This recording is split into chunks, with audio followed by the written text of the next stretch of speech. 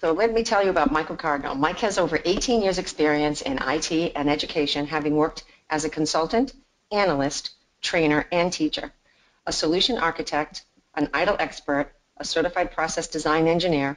Mike's resume spans several industries, including insurance, manufacturing, retail, food service, and education. Mike has also spent 20 years as an adjunct instructor and trainer, has spoken at several IT and academic events, and several is a lot more. It's much more than several, and published white papers on how to begin an IT service management implementation. Good morning, Mike. Good morning, Karen. Thank you, and so glad to be back in the fold with my sisters and brothers from the Academy. I missed you guys. So, and you can see the presentation, okay, Karen?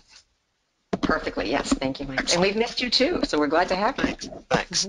So today we're going to be talking about a subject that is very near and dear to my heart, and I'll explain why in just a bit, but is also a very important one for anyone working in the modern day, working with technologies, with processes, and even information, and that is learning how to sort of re-engage or put people back into that mix. So let's talk about some of that. So today what we're going to be talking about is really what is this challenge that we're facing around having people in the mix of people, process, and technology, and how do we sort of bring them back to the fore of that. And in doing so, we want to kind of talk about, all right, what does it mean when we talk about our people or our employees or the employees? What are people sort of best engaged for? So what are people really suited to do versus process versus technology? So I want to kind of talk about that. Once we kind of know that, then where do we use those people and how do we use them most effectively once we know sort of what their areas of expertise are? Then how do we sort of support them and guide them, and that's sort of talking about mentoring and trusting.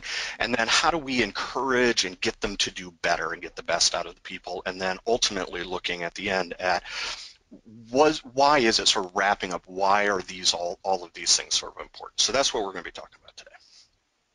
So let's talk about this challenge.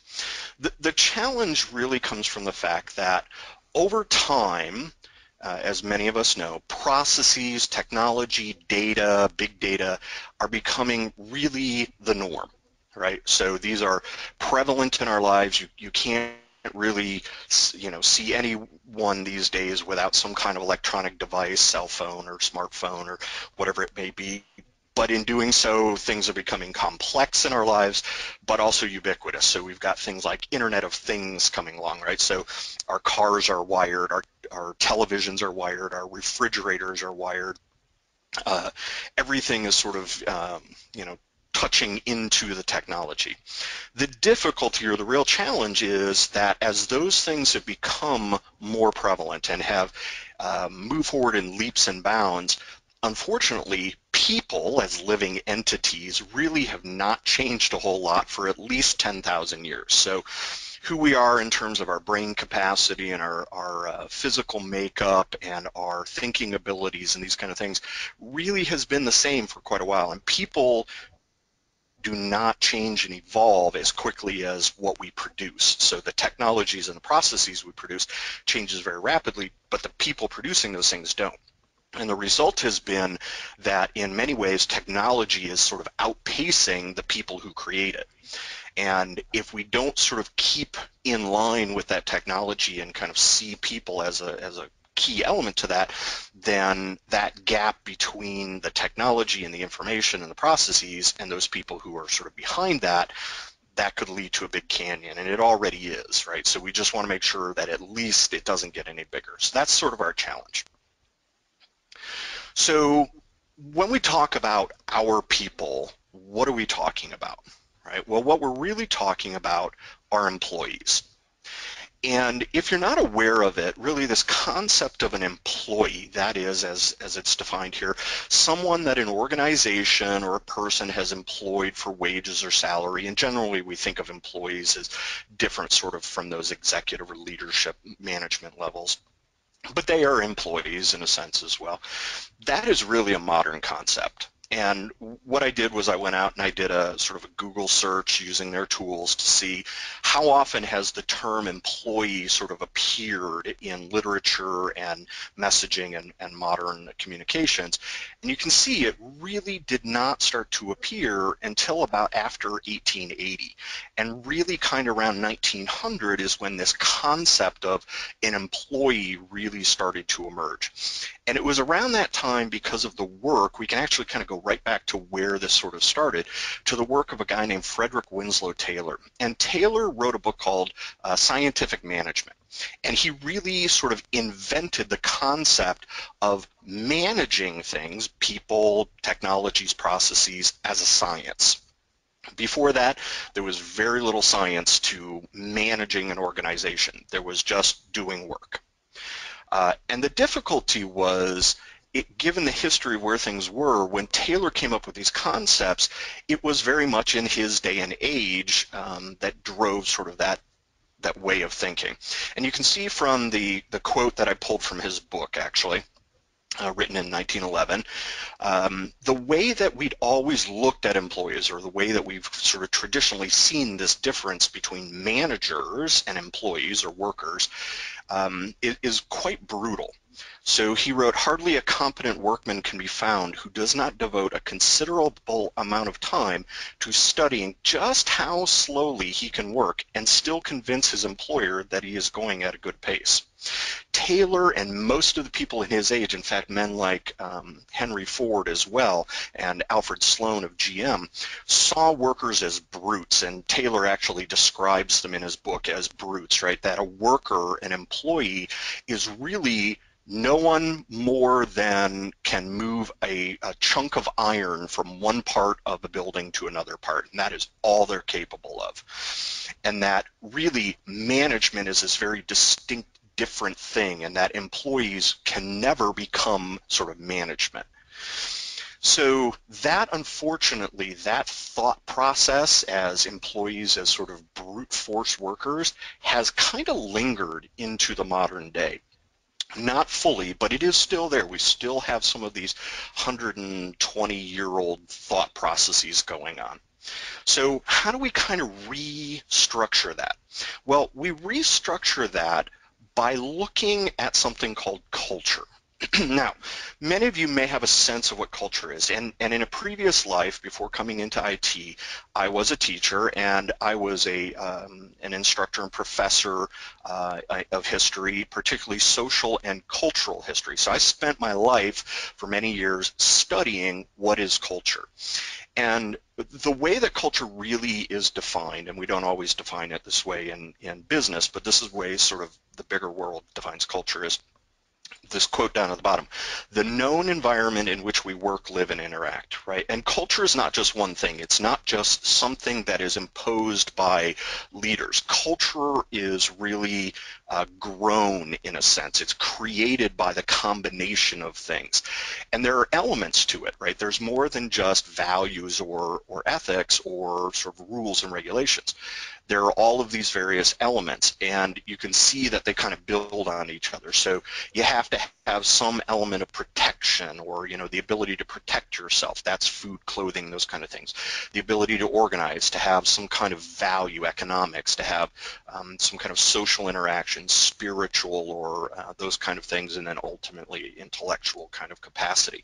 So when you're thinking about culture and the role that people play in culture, you want to keep in mind these kind of elements. So how do we take these elements and turn them into what we know today as an organizational culture?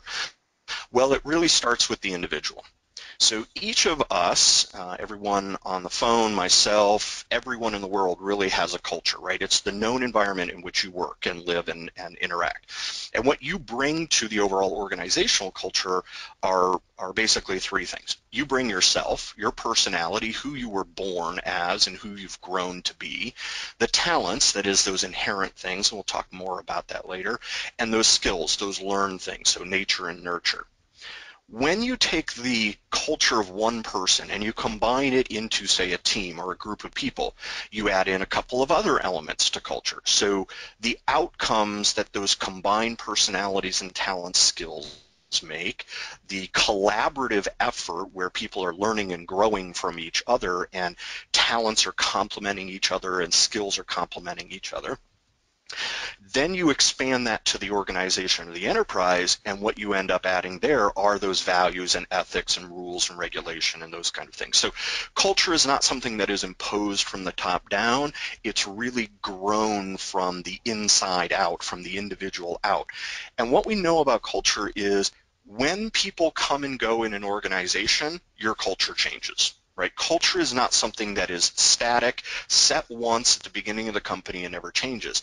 An example is companies like Apple. With the loss of Steve Jobs, Apple's culture has changed.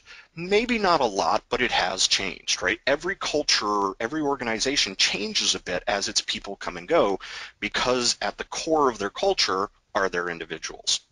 Right? So we got to keep that in mind, that if we want to sort of make culture a certain way, we have to sort of start with the people. So we have to understand, in that makeup, we have to understand, all right, what is it that people can do that is different than, say, technology or process? Because each really has a niche to play in the overall conglomeration of success. And so what we've done is we've thought, in IT, especially in the modern day, is, well, process can handle a lot of stuff, technology can handle a lot of stuff, so those kind of come to the fore, but they can't handle everything. So let's talk about a couple of areas that are really better suited to people. One of those is problem solving. So we can use tools, we can use technologies, we can use processes to do problem solving. But problem solving really is something that comes from the human mind. And you can see I've listed some of the great problems of our generation, and these are things that were driven to completion or to be solved not because of the technologies involved, but because of the people involved. Fermat's theorem, one of the hardest math problems ever to exist, solved by an individual who just kept plowing at it, thinking about it, working through it. Diseases, putting people into space, keeping planes in the air, keeping ships afloat, harnessing electricity, even who we are as people. All of these things were done based on the people involved, right? So technology and process didn't just wake up one day and go, I think I'm going to solve Fermat's theorem, or I think I'm going to put a plane in the air. It was people that really were involved in this. And I love this quote from Albert Einstein, who's one of my favorite sort of intellectual heroes. We cannot solve our problems with the same level of thinking that created them. Most of you probably know that as Einstein's insanity, right? So doing the same thing over and over, expecting different results. This is the actual quote that he said. This is the words that he kind of thought about, is you have to change your thinking. You have to change who you are. Well, tools can do that to some extent, processes can do that to some extent, but it's really people that we rely on to do that, to change our thinking, right? So problem solving, really key area that we want to leverage people in. Another area we want to leverage people in is innovation. Again, can processes get better? Can technologies and information get better? Yes. But those things happen because of people. And all of these sort of great advances in society and civilization and technology really have come because of people. The harnessing of fire, the development of language, agriculture, trade, metallurgy and steel, into computerization and the internet. These are all really innovations. And I used to tell my students when I was teaching, my history students, that there is no such thing as invention. There is only innovation, right? Because what we do as people is we learn to combine things and to combine them into new things, and that's really what innovation is, synthesis. And I love this quote again by Steve Jobs. I want to put a ding in the universe. There are some people who think of Steve Jobs as a cult kind of thing, and he was a great leader of Apple. I personally, in looking at him, kind of saw that what he really added to society as a whole is this drive for innovation, to think differently, to combine old ways into new ways, right? And that's really where things like the Mac came from and others, is it wasn't so much that the technologies were new or better, it was how he thought about them, right? And again, processes and technologies, they can't really innovate in and of themselves. They can be used to help innovate, but they don't drive the innovation. So problem solving, innovation, two areas that really people are the key to. So once we know that we have these two areas where people are going to best fit or work in, how do we get them to sort of serve those purposes in the best way possible? How do we kind of mold and shape people into the best problem solvers and innovators we can find? Well, I rely on, and I think others should rely on, the work of experts in this area, particularly the work that comes out of a gentleman named Marcus Buckingham. And if you're not familiar with him, I would advise you to go grab his series of books. The first one was called First Break All the Rules. And it really takes a sort of revolutionary insight to how we look at people and how we look at our employees, and sort of makes that leap where we get rid of that old Frederick Winslow Taylor thinking of employees as brutes, and we start seeing them as something greater. All right, and what he did was he took the work of a gigantic study that the Gallup organization had done and kind of plowed through that, analyzed it, and here's what he came up with. There is a difference between talents and skills. Now that sounds very obvious, but one of the things he pointed out is recognizing, right, that talents are inherent things. They're things that we're sort of born with. You can't really teach someone a talent in the way that he thinks of them. You can teach skills. But when thinking about your employees, our tendency, as Taylor had and Ford and others, is they were thinking of them in terms of skills. Buckingham and others are saying, no, maybe we should think about them in terms of their talents first. So first talents, then skills. So he goes on in his work to kind of talk about there are three types of talents that people have: striving, thinking, and relating. And you are a mix. Everybody is a mix of some of those talents, but we each sort of have one of those that's a little bit more than the other. My personal one is thinking, right? So I personally have thinking talents more than, say, striving or relating. Other people are sort of those people, right? That's relating talents. Other people are striving, they're driven kind of people.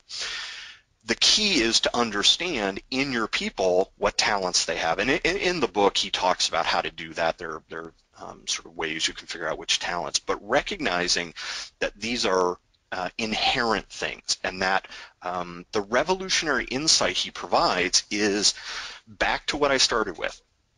10,000 years of history, people haven't changed that much. We are who we are. Once we are sort of past that personality development phase in our late teens and into adulthood, we are who we are. And what he indicates is we as organizations have this tendency to try to put things into people as if they're missing something. And he's saying people aren't missing anything, right? They are who they are. Don't waste that time trying to put in what you think was left out. Try to look at what people have in terms of their talents and draw them out. That's hard enough. Right? And I love this quote again. I'm a big quote guy, if you couldn't figure out. People are not broken. Do not try to fix them. Right? People do not come to your organization half-formed, is what he's saying. They come to you who they are. Make the most of what they have. Right? Make the most of who they are, rather than trying to mold them into something that they're not. What he proves is most of the time people fail at work, not because they don't have what it takes, it's because they've been put into positions or into work where their talents don't serve. Right? So you want to think about that. Now, you want to couple that then with the fact that as a society, and this is a particular problem for IT, we've had this tendency to equate intelligence in people with logical, mathematical, right? Geniuses, when you go out and you do searches for geniuses are people who have mathematical skills. Well, what this gentleman, Howard Gardner, had proved is, no, that's not true. right? People have more than one type. There's more than one type of intelligence.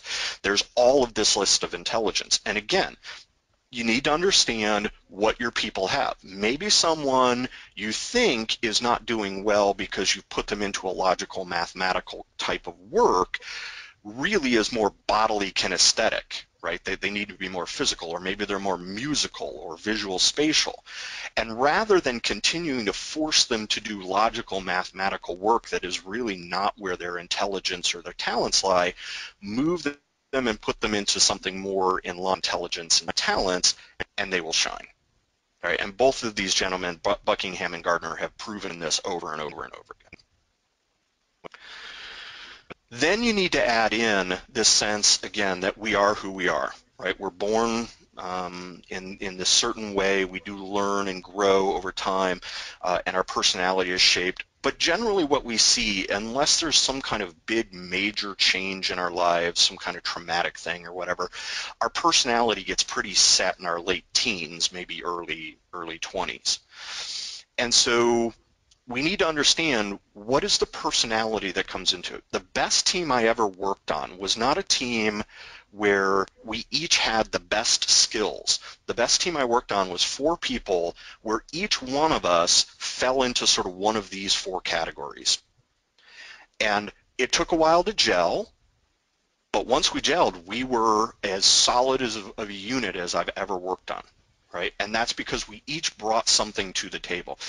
Now, whether you're a believer in this DISC personality profile or the Myers-Briggs or any of the other kind of things that are out there, it doesn't really matter which one you use. When you're thinking about where and how I should place people for their work, think as much or maybe even more about their personalities than about their skills. Again, going back to sort of that talent, right? How do they respond to problems? How do they influence? How do they respond to pace and change? How do they do with rules and procedures?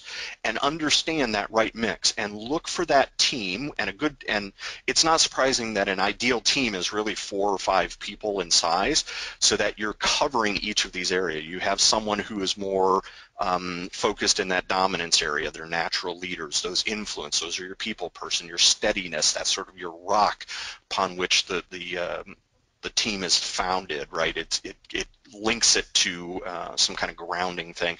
And then you have someone who kind of keeps everybody in line. And by understanding their personality, you'll understand then how you can get the most out of them. So how do we get the most out of these people? Well, again, we can turn to an expert like a gentleman named Peter Senge. And Senge did a great work, if you've not heard of this, called the 5th discipline. And his work really talked about something called the learning organization, that every organization is a learning entity, whether it's the individuals, the teams, the organization as a whole, that what you need to do to be successful is to learn. Right? And that learning leads you ultimately to what he calls the 5th discipline, and that 5th discipline is to think in terms of systems. And if you're into service management and ITIL, this is what ITIL is based on, systems thinking. If you've done enough sort of deep thinking and reading about it, it's really a system. But to get to that, you've got to start by having people, master their environment. You've got to put in place mental models. That has to do with that culture again, right? How people think and see and do things. You have to have that shared vision. Where are we all going? Are we all headed in the same direction? You have to learn as a team, so you can't sort of leave people behind. And then you have to recognize in systems thinking that you are one part of a much bigger whole, and that as you change one part, you affect other parts of it. Right? So if I make a change to, say, change management process, or I implement, say, a new financial management process, I can't just think of that in a vacuum. I have to think about, if I bring these things in, or if I modify them, what is that going to do to how I'm doing other things? Right? And what he talked about is you've got to have something called double loop learning and systems learning. That is, you've got to learn from your mistakes.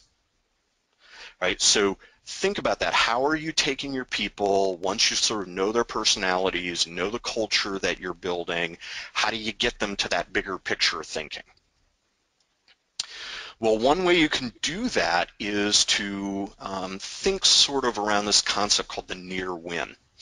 Sarah Lewis is someone who presented at TED, if you're not familiar with TED, Technology, Entertainment, and Design, and it's a series of presentations that people give out on. You can go out to their website. And what she talked about is something called this near win. And what is the near win? Well, the near win is that moment where you're almost there. And she described it as sort of this point between success and mastery, right? So success is something that's externally driven. Someone comes to you and says, I want you to do X. You do it, you've succeeded. I want you to accomplish this deliverable. I want you to write this document. I want you to implement this process. I want you to deploy this tool. You do it, you're successful. And it's momentary. Once it's done, it's done. Mastery is something that is internally driven, and it's really long-term. And this quote from her TED talk is really sort of appropriate. So in looking at, she was watching some female archers, and it really kind of struck her, right, that these women that were practicing were spending hours and hours and hours and hours doing this. And she was like, why? And she recognized that's because, success, that momentary fleeting thing, that's hitting the 10 ring, the bullseye. But mastery is knowing it means nothing if you can't hit it again and again and again. And to be able to do that, you have to kind of live on this raw edge, this edge between I've done it once and I can do it every time. And you've got to kind of live at that point where things are never good enough. Things are never complete. Even when you've been successful, you're working on a project or an effort, you've completed it, you should be asking yourself, what more could I have done? What more could we have been successful with? There's always that sort of moment to go further and get that mastery. All right, so you want to drive your, kind of think about your people and work with your people, work with employees, your coworkers, even employee to manager in this way, right? Driving each other to this near win. Once you've kind of supported people and you've got them sort of set up for success, you've got them thinking about mastering their domain, you've got them in the right place, you've got them working on problem solving and innovation, those kind of things, then how do we as organizations, how do we as managers, how do we as coworkers, how do we help people sort of through their lives? And what we're really talking about is what's the right distance for us to be away, or how close should we be to coworkers, how far away should we be from them, or from manager to employee. So we want to kind of talk about what is that appropriate distance. So on one sort of end, you've got this concept of mentoring. And the thing I always like to remind people about mentoring is you cannot appoint a mentor. Mentors are not things you appoint. Mentors are experienced and trusted advisors that you just sort of naturally find. You find mentors in your life. And I put this picture here. On the right-hand side is mentor. Mentor was a person. And this concept of mentoring comes from this. So he was a Greek philosopher, and he had a protege named Telemachus. And the relationship that they built, right, the older, wiser, more experienced gentleman with the younger gentleman trying to learn and grow, that then became a model for what we know as mentoring. And this model that Mentor and Telemachus set up really was one of double loop learning, that is, learning from our mistakes. It was an exchange, so it wasn't Mentor telling Telemachus, do it this way or do it that way. It was Mentor having conversations with Telemachus, and Telemachus then kind of responding to that. So it became a conversation, and that's really what mentoring should be. It should be a conversation. It shouldn't be orders or directives or kind of imposed on people. So if you're going to kind of come close to someone, think about how you're going to do that. Think about how can I make that a conversation with my people. Now, on the other end, we have this concept of trust. And that is, how do I move away from someone and let them do what they're supposed to do? And if you've not heard of Patrick Lencioni and his book, Five Dysfunctions of Team, I'd suggest go get that, because what he talks about in terms of being a successful team, having employees and management and groups of people working together well, is based on this concept of trust. Right? So what he indicated is when there is no trust in a team, all of the things above it, constructive work, loyalty and commitment, accountability, and attention to results, these things won't happen. Right? And you've got to build from that sort of bottom up. So you've got to start with this layer of trust. Once you have trust, you've got to sort of build in this openness, this ability to kind of talk to each other. Now, one of the things I love about working for TEK Systems, and I work on the consulting global services side, is we have this concept called carefrontation. And it sounds a little cheesy, but the idea is a good one, right? The idea is if you have an issue with someone else, go deal with that issue, right?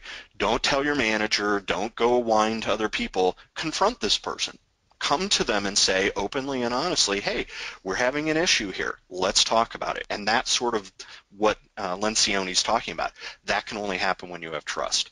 Once you've gotten past those conflicts, then you have this shared commitment, this shared loyalty. We're all going in the same direction. Then that leads to accountability. Right? We all are willing to step up and say, hey, I was part of the team, and as that, if I failed, the team fails. If the team fails, I fail.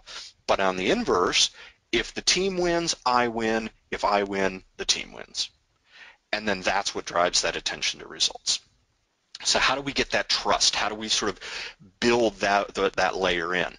Right? Well, the first thing you have to do, you have to presume trust. Ronald Reagan is famous for a statement he made back, I believe, in the 1980s, trust but verify, in talking about the Soviet Union. Here's the problem with that statement. It's a contradiction. Trust, in and of itself, assumes you don't need to verify. Right? It's a faith-based kind of thing. Is if you trust someone, there should be no need to verify. Because if you need to verify, you don't really trust that person. And that's really what we're talking about, is complete full trust. Well, how do you get that? I put this little matrix down in the corner to kind of show you, right, is trust is something that comes out of having consistent messages and being sincere in those messages and those communications.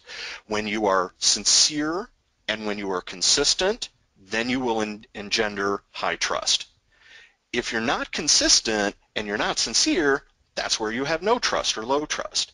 So if you keep saying to someone, yeah, I've got your back, I'm going to be there to help you, and then something goes wrong and you throw that person under the bus, or you hang them out to dry, there's no trust, right? So you want to build that layer of trust.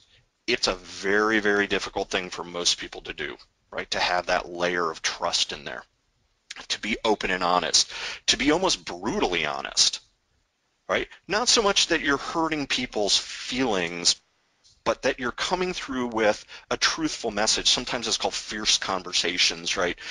And you're working to kind of bring out the issues and talking about it and being transparent, not sort of letting it eat into yourself. And then, if you say you're going to do something, be there. I always used to tell my children, I never use the word promise. My oldest son is 30 something, my daughter is 20. In their lifetimes, I probably use the word promise a handful of times, because to me, a promise is a 100% guarantee, right? And if you can't really ensure you're coming through 100% for your people, then, don't promise. And be willing to kind of step up and say, hey, I was part of the issue, right? So you got to engender that trust. And so what you end up seeing is that mentoring and trusting are in many ways the same thing. They're not opposites, right? So it's about balance. It's about finding how much trust do you want to give? Are you willing to give more than how much trust your person needs? So how do you help that along? Well, one of the ways you can help that along and kind of show that consistency, have more effective personal interactions. So here's some suggestions for you how to make that happen. Make sure you don't have those distractions. One of the things I've found is if you don't know the eye color of the person you're talking to, you haven't looked directly at them. And if you're not looking directly at them and that sort of eye contact, then you're probably not paying attention to them. Ask questions rather than making statements, right?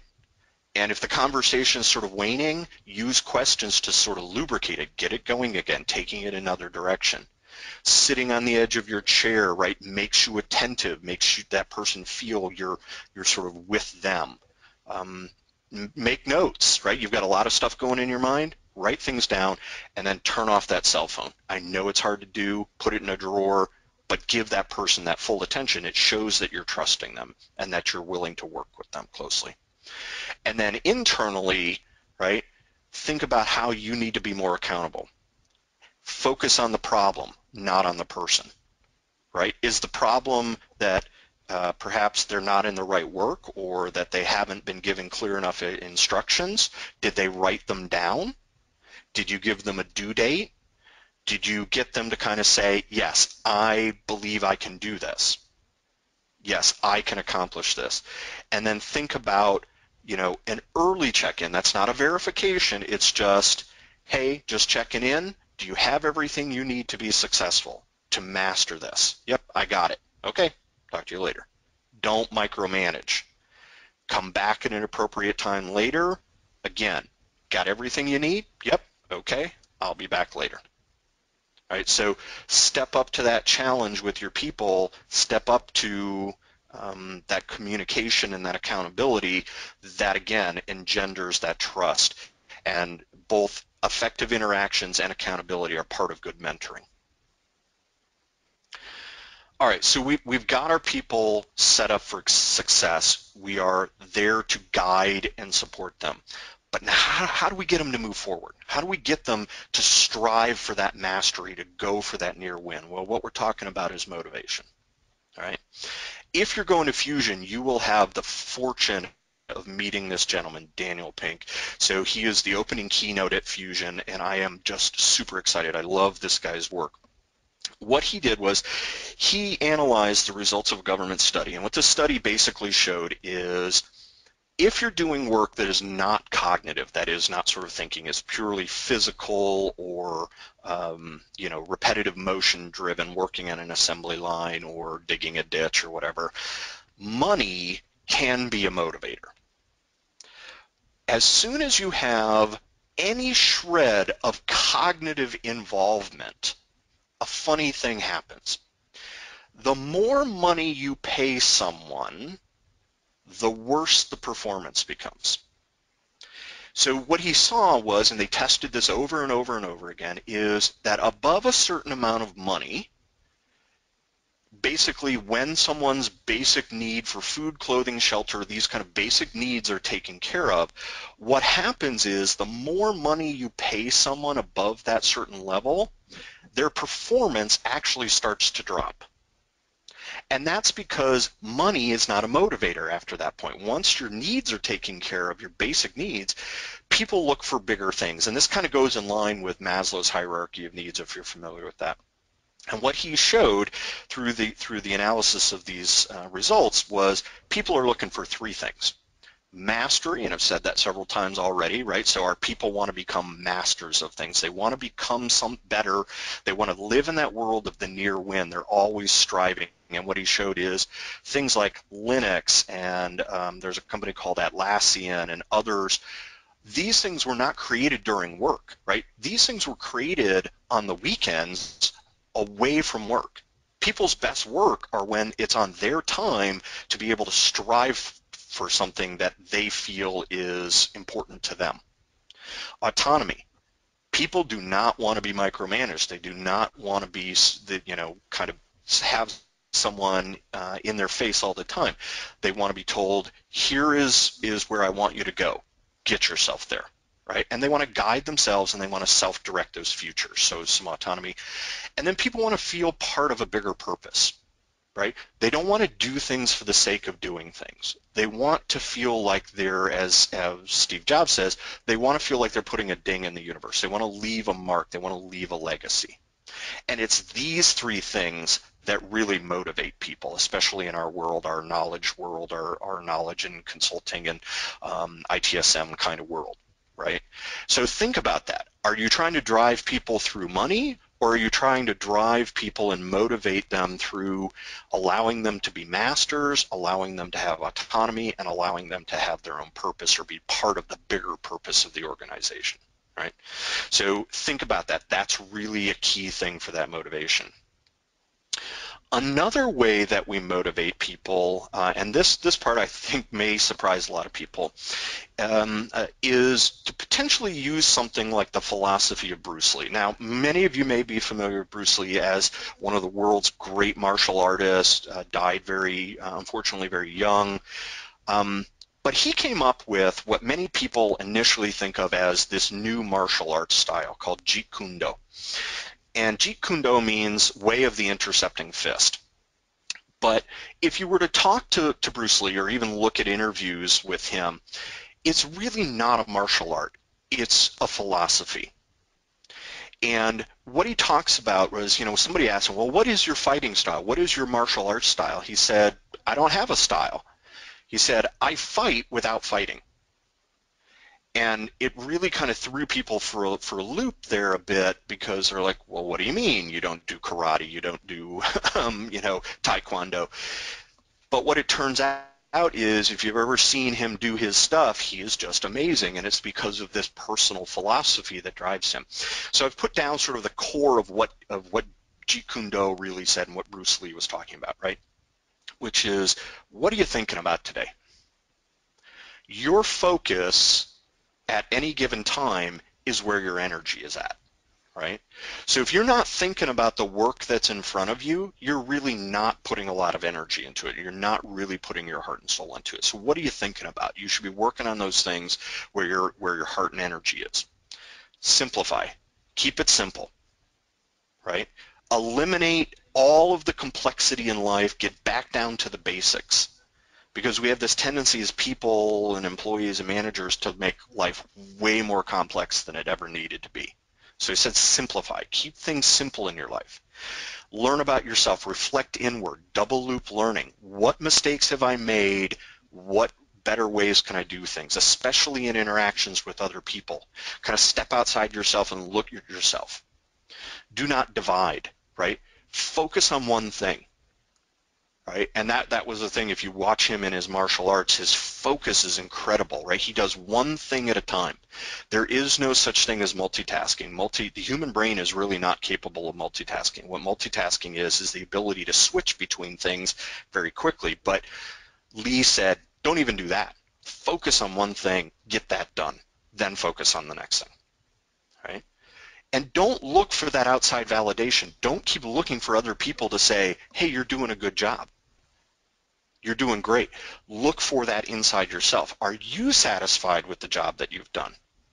And if you're not, then be proactive. Go out and learn how to do it better, how to kind of drive yourself.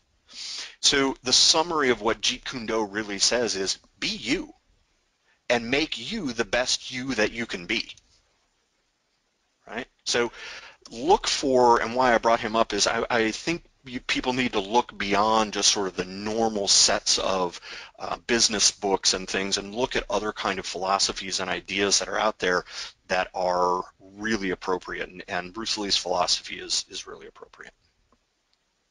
So some to-dos for people. So how do we take all of this and then kind of make people back into that part of people, process, and technology? Well, first of all, when you're selecting a person, choose for talent, right? Skills can be taught.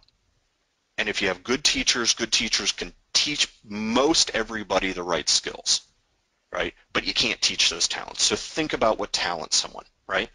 Set the expectations. What do you expect someone to do? Where do you expect them to go? What purpose do you expect them to achieve? Be clear about that, right? Motivate them and focus on those strengths, right? Let them be them. Let them master their world, drive themselves, as Daniel Pink says, and be who they're supposed to be. And then develop the person appropriately, right? What are the things that they need in their lives to be successful? Is it training? Is it education? Is it more interactions? Is it mentoring? Is it more trust? All of these kind of things. That's how you sort of grow these people into this more successful position.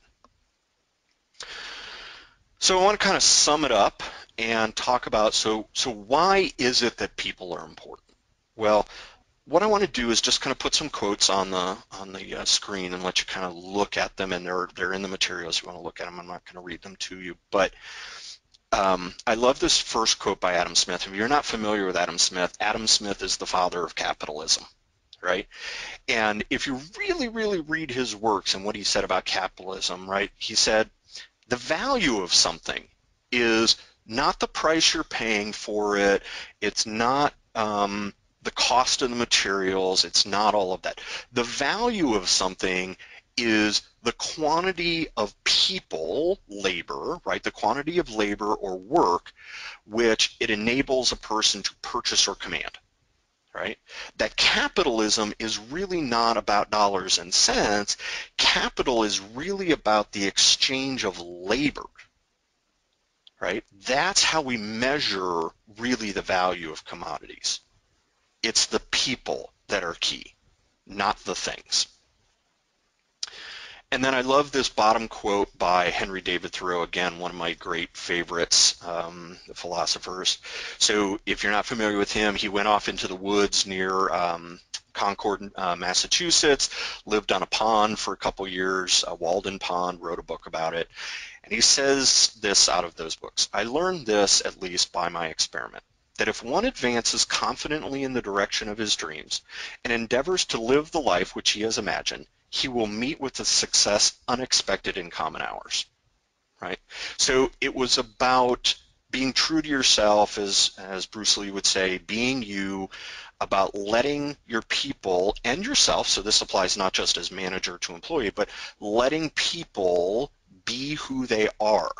And when you let people be who you are, they will do amazing things. They will solve world problems. They will innovate beyond your greatest expectations. But you got to let them be people. You've got to let them kind of do what they need to do and be who they're going to be.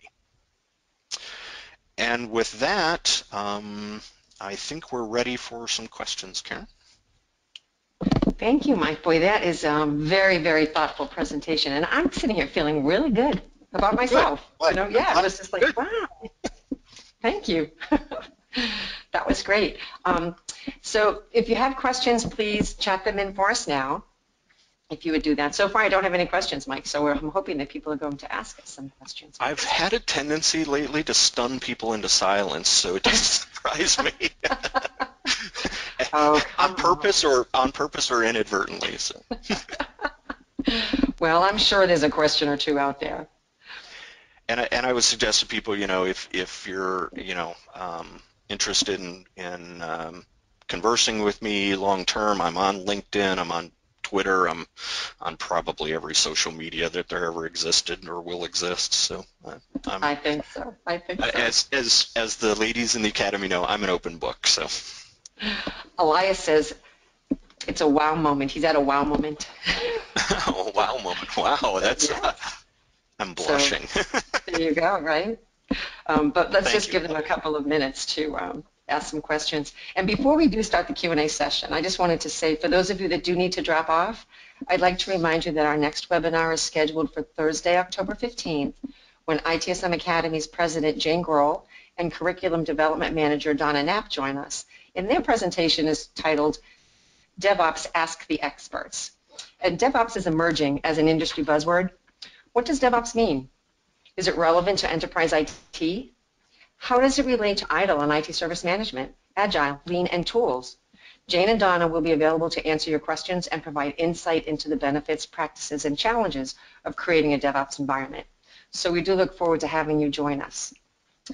And we'll continue to bring you practitioner presentations discussing Agile and IT service management implementation experiences and challenges. And if you'd like to share your implementation experience or your implementation challenges with us, just let us know. We'd be happy to work with you and make that happen for you at one of our webinars. I'd like to introduce my colleague, Eric Montijo. Eric is here today to share some information with us. Hello, Eric. Hi, Karen. Thanks for introducing me. And thanks very much, Michael, for giving a great webinar today. You made some excellent points about people, how their talents should be considered before their skills, and that trust is the foundation of an effective culture. This got me thinking, what if we built our process around human resources and not solely shoehorn our human resources into perfect process? I think it can be done, and I think I have a class that can help with that. A certified process design engineer transcends the what and helps you build an appropriate how. CPDE applies to every service management framework, whether you're in ITIL, adopting DevOps, or anything in between. With this course, your organization can shoot not just for success, but all the way to mastery. Our next CPDE course is beginning October 16th, and for a short time, it's 20% off on our website. As kind of an added bonus, just for our webinar attendees, I'm going to give away anyone that purchases the CPDE course on the 19th will receive a free seat to our DevOps overview course on the 9th, October 9th. DevOps is the cultural phenomenon that is enabling organizations to develop, deploy, and operate quality software faster to meet business needs. Simply purchase the course on itsmacademy.com and put in the comments, I attended the webinar, and we'll see details. If you have any questions, please feel free to reach out to me on our website or by phone at 954-491-3442. I look forward to seeing everyone in class, and hope. Thank you, Eric. We think it's a great class. Mike and I are both CPDEs. Yes, yes. I highly recommend the course. Exactly, right? All right, we do have questions for you, Mike. Are you ready? Sure. Yeah. Okay. Oh, Alfonso said, I'll second that wow. Oh, okay. Thanks, Alfonso. Carolyn has a question, and she wants to know, how does the structure of the organization enable or not people? So one of the things, there's sort of an old joke that goes around, that we no longer live in the age of command and control. We live in an age of networks, and that the only organizations that still need command and control are churches and the military. Right, so that's one of the things, the age of Taylor and Ford and that's where we got this idea, and they did take it out of the military of, effective management of people is done in this command and control structure. Well, that may be appropriate for some organizations, but what you want to look at is not just assume that sort of that chain or hierarchy system might work for your organization, but rather look at the combination of talents that you have, look at who your people are, what they want to do, and then build the organization around that, as opposed to building an organization and then trying to slot people in. So Carolyn, that's what I was talking about in terms of availability is not a skill set, it's not a talent, right? So that's what we have this tendency to do. I have an open spot, I have an available person, I'm going to just slot them in there, and then they fail. Why? Because they weren't supposed to be there. That's not what they're good at. That's not where their talents lay. They can't build trust with you. They can't sort of accomplish and be successful. They can't live in the near win. So what we have to start doing is, as organizations and people, is kind of looking at, all right, if I'm more of a, say, entrepreneurial kind of company, command and control is not going to work. Right? I've got to give people some freedom, and you see that a lot in a lot of startup organizations. But over time, what you may have to find is some kind of hybrid. You may need some type of control and hierarchy as you get larger, but then allow some freedom within parts of your organization. So, and I think in things like Agile and DevOps and these self-starting or self-managed or self-led teams might be appropriate. So don't just assume that the old standard ways of organizing are going to be effective into the future. Great answer. Thank you, Mike. Holly's got a question for you. Can you please explain near win a little further? I'd like a little more detail on that. Yeah, so near win, this concept from Sarah Lewis, is this idea that if and again, I'll go back to the archery thing. So I go out and I shoot, at the target. Well, I may say, hey, I hit the bullseye, I'm successful, I'm a great archer. But it's not about just hitting it that one time. It's about doing that over and over and over again to the point where it's what I call mental muscle memory, right? That what you're doing is you're not even thinking about what you're doing. You're just doing. Your body sort of and your mind just sort of naturally take over. But in order to be at that, you have to stay sharp, right? If you forget to use these talents and forget to kind of practice the muscles, they get stiff, right? Your brain kind of atrophies in a sense, or gets stuck a little bit. You probably experienced this idea in use it or lose it, right? You've not done some activity in such a long time, you forget how to approach it. That's what this near win concept is really about, is if you want to master something, you've got to constantly be pushing yourself right to that edge, right? So again, back to the archery. If I could hit one bullseye, right, my next goal may be, let me hit 10 in a row. Let me hit 20 in a row. 30 in a row, 50 in a row, right? So you're constantly pushing that edge, that sort of goal you're achieving for. And what that does is keep you sharp, keep you right there. And it's not about actually hitting 20, right? It's about the goal that you're setting, and you keep striving for it. So the near win is, I set a goal for doing something 20 times in a row successfully. I only hit it 19. All right, let's start again. Let's go back and do it again. Let's try again. That's really that concept of the near win, and hopefully that explains a little bit more in depth. Yes, it did. Thank you, Mike. John has a question for you. He's saying, any comments on Ed Deming's words about management being the primary source of process variation? How can we possibly succeed when management prevents us from success? So you have to understand, and I'm a huge fan of Deming, you have to understand what Deming meant by management, right? So Deming did not necessarily mean management in an organizational structure kind of sense. He meant more what we talk about as process owners and process managers, right? So it's the people who own the process, it's the people who manage the process, it's the people who own and manage the system that are ultimately accountable for making sure that that's successful. And so what they've got to do is recognize that it's not, as a process owner, it's not just you, right? You're not the only one who goes out there and improves a process. And if you take CPDE, as Eric suggested, you'll learn some of this, right? It's really a team of people that have to make this kind of work. But ultimately, it falls on you as that owner, right, as that manager. And if you know Deming, he was indicating that it's really not it's not the individual effect of a person on something that makes it better. It's kind of what Peter Senge talked about. It's that team. It's what Lencioni talked about. It's that team effort, right? That you have to go in and fix the system to make things successful, but to fix the system requires people. So that's kind of how Deming, and if you read Deming's writings are kind of all over the place, but you can kind of see that thread through there, that behind process improvement and process ownership are the people. Hopefully that answered the question. Yes, it did, Mike. I have a couple of more questions for you. Sure. But Karen, I'm jumping in just to say it is noon. Mm-hmm. Time goes quickly, doesn't it?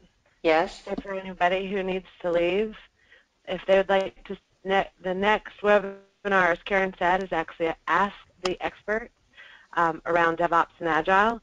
And so we'd love for people to pre-submit questions for us because it's going to be an open panel as much as the tool will allow for it to be an open panel for us. So if you have questions, you can email anyone on the team. You can email info@itsmacademy.com. You can use Twitter to send it in to us. We also have a chat feature on our website, so you can just go to itsmacademy.com and chat it in and say this is a question for the next webinar. However you want to get them to us, but your questions are really what we want our experts to ask. So, smoke signal them in, people, but if you have questions about all the hubbub around DevOps and Agile, please get them to us so that Donna and Jane can field those questions in next month's webinar. And I am sorry to interrupt. Oh, that's great. Thank you, Lisa. Appreciate that. Yes, that's going to be a dynamic one. Okay, so I do have some more for you, Mike. Elias has a question and then a statement as to why he's asking this. He said, I wish that we could have a follow-up session. He said, question number one, how do we link the people concept with people technology process concept of outsourcing? Do we really all agree outsourcing is successful from the people perspective?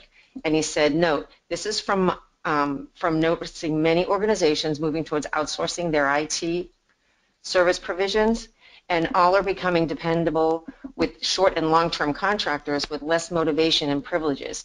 He said, not money. It's not my money issue, actually. Yeah, so if you read best practices, it really indicates, outsourcing is not a bad model if you use it correctly, and the problem is most organizations are not using it, right? Outsourcing should not be a money or bottom line decision, right? It should be about the services that your organization has and the talents and skills that your organization has, right? And so what you should keep in-house are those things that are your core talents and skills. So let's say you're an app dev or a software company, right? Focus in on those things that are core to who you are, development. Outsource those things that are better served by talents from other companies. So things like maybe your HR function, right? So if you're not an HR company by nature, don't try to be. It goes along with what Buckingham said and what Bruce Lee said, don't try to be something you're not. Just be who you are. So if you're an app dev company, be an app dev company and then outsource those things that are really served by someone else. The problem is, Elias, that we do it from the bottom line. And it's the funniest thing because, what's the first thing that so many organizations do? Outsource their service desk. What does best practices kind of infer or actually imply that you should not be outsourcing? Your service desk. Why? Because that's your link to your customer. That's the face and voice of your customer. And if you are a customer service kind of company, that kind of capability should remain in-house.